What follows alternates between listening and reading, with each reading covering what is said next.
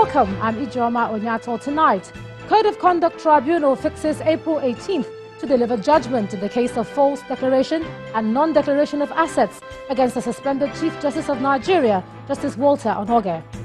Birthday celebrations turns tragic as 15 people are killed and 11 others injured in an attack on Kochu village in Akwanga local government area of Nasarawa State. Acting Inspector General of Police vows to hold area commanders, DPOs and line officers responsible for infractions by policemen under their command. And fire engulfs the iconic Notre Dame Cathedral in Paris. Firefighters battle to put blaze out. On business news tonight, Nigeria's Minister of Budget and National Planning gives details of his presentation on the state of the country's economy after the just concluded meetings of the World Bank and IMF.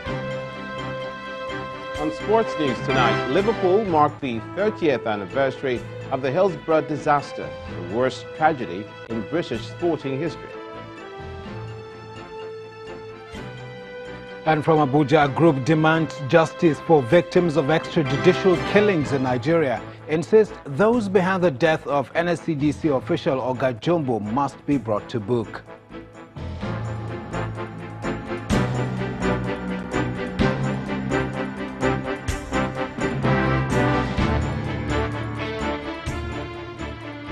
After a 3-month-long trial on 6 counts of false assets declaration and non-declaration of assets, the suspended Chief Justice of Nigeria, Walter Onoge, will finally know his fate on Thursday, April the 18th. Now, that's the date fixed for judgment by the chairman of the Code of Conduct Tribunal, Mr. Danladi Umar, who also announced that rulings will be delivered in the 2 motions earlier filed by Justice Onoge. Our correspondent, Amaka Okafor, reports. After a 2-week recess to enable parties file their final addresses, the tribunal has reconvened to enable them adopt the addresses. Present in court is the suspended Chief Justice of Nigeria, Justice Walter Onoge.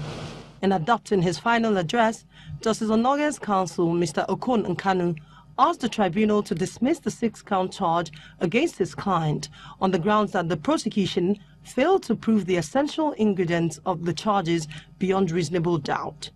He argued that for the prosecution to succeed, the elements of each count in the 6-count charge must be well established, and without that, the tribunal must rule in the favor of the defendant. Mr. Nkanu told the tribunal that from the asset declaration form of Justice Onoge, which was admitted by the tribunal as exhibit, it is clear that the claims of Justice Onoge were not verified by the Code of Conduct Bureau as required by law, and therefore the charges against him were based on hearsay and not a lawful action of verification by the Bureau.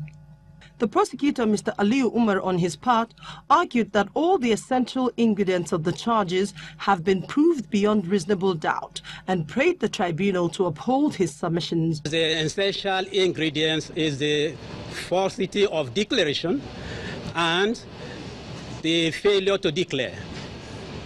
And we contend that both were missing. The prosecution was unable to prove those elements which are essential for any conviction. Their contention is that we have not proved our case. Our own contention is that we have proved our case beyond reasonable doubt, and it's for the tribunal to now make a decision whether or not what they contend is true or what we contend is true. With this decision, Justice Walter Onoge will, on the 18th of April 2019, know his fate as the tribunal will decide one way or the other. Amaka Okafor, Channels Television News. Meanwhile, the trial of a former governor of Katsina State, Ibrahim Shema, and 3 others continues on May the 27th after a state high court fixed the date in the suit instituted by the state government. The 3 others are former State Commissioner for Local Government and Chieftaincy Affairs, Mr. Sani Makana, the former Permanent Secretary of the Ministry, Lawal Rufai, and the former Argon Chairman, Lawal Dankaba. They are alleged to have conspired and diverted the sum of 11 billion naira from the state Argon account while in government. According to the lead counsel to former Governor Shima, the adjournment was necessary to enable the defense produce more witnesses. Conducted a trial within trial to determine the voluntariness of the statement made by the 4th defendant in this matter. We've called 4 witnesses. in our defense, and we still have more witnesses to call. So we ask for an adjournment to enable us to produce our remaining witnesses. Obviously, the counsel leading the defending the 4 defendants came with 2 witnesses, which we took, and the matter was now further adjourned to 27th of May for continuation of the trial, waiting trial, with respect to the statement of the 4th defendant. And for the immediate past governor of Ekiti State, Fayose, his trial continues today at the Federal High Court sitting in Lagos, with the 11th prosecution witness, Mr. Sunday Alade, testifying. Mr. Alade, who said he was the branch manager of a commercial bank in Akure in 2014, told the court how the sum of 1.2 billion naira was allegedly moved to his branch. He also narrated how he was instructed to provide security and a bullion van to pick up the cash from the airport. He said when they arrived at the bank, the money was counted in his presence and it was 724 million naira. They were later informed that there was a balance of 494 million naira, which they later went to the airport to pick up. When asked if those who walked away from the aircraft when it landed, the witness told the court that one of them resembled Senator Obanikoro. The court has adjourned sitting till May the 10th and the 14th, when another witness is expected to testify for the prosecution. And staying with the judiciary, the Federal High Court in Lagos has ordered the temporary forfeiture of a property in Port Harcourt, the River State capital, allegedly linked to the former Petroleum Minister Dezani Alison Madueke. The order follows a motion ex parte filed and argued by the EFCC, alleging that the property is suspected to be the proceeds of unlawful activity. Justice Chuka Obiozo ruled that the property located at the old GRA in River State is linked to Mrs. Alison Madueke, lawyer Donald Chidi Amangbo, and a company, Sequoia Properties Limited. The court also directed that all persons interested in the said property are to be put on notice to give reasons why the final order of forfeiture of the affected property to the federal government ought not to be made by the court. The suit has been adjourned till May the 9th for further proceedings. Now let's take a look at some security matters. 15 persons have been reported dead and 11 injured in a fresh attack on Numa Kuchu village in Akwanga local government area of Nasarawa State. The Assistant Commissioner of Police in charge of operations in Nasarawa State, DCP Umar Shehu Nadada, who confirmed the incident to Channels Television, said it occurred on Sunday night. According to him, some residents of the community were celebrating a birthday party when the gunman struck. Our correspondent Halima Gayam has an update. Police gunmen attacked Kochu village of Akwanga local government area of Nasarawa State on Sunday night.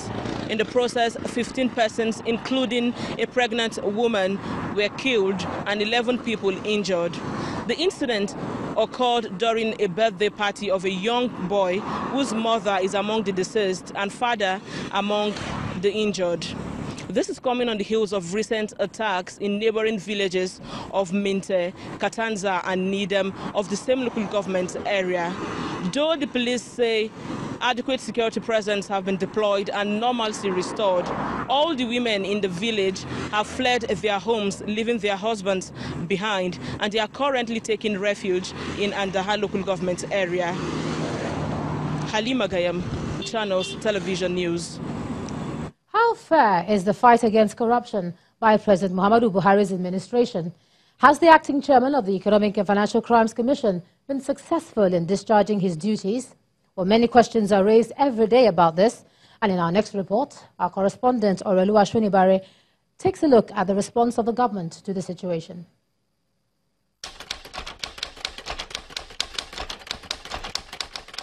I will not stop pointing fingers to those who have illegally taken or abused trust by taking money from the trust given to them by the system in the country. A resolute President Muhammadu Buhari restating his commitment to rid the country of corruption. Charged with this responsibility is the Economic and Financial Crimes Commission, and this man, Mr. Ibrahim Magu, as the captain of the ship. And he has shown a lot of proactiveness in creating awareness on the need to bring corruption to its knees. It is doable. What I mean is corruption can be killed. The only problem with this country, the most serious problem with this country is corruption. If we can get rid of corruption, the work is done. If the success rate can be connected to the number of high-profile cases being brought to the open, then it may be said that the bite of the EFCC is being felt. So much that the spotlight has also been beamed on the system meant to see to the administration of justice, which leaves many wondering how this war can be won.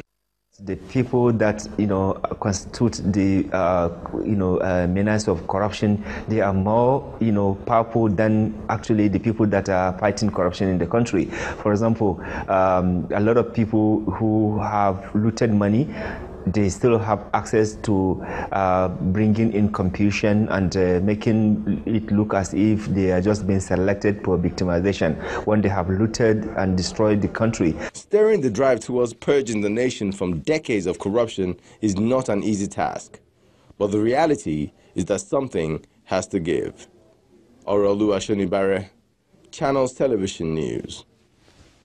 The Kaduna State Governor Nasir El-Rufai has inaugurated a Judicial Commission of Inquiry into the persistent conflicts in Kajuru local government area of the state.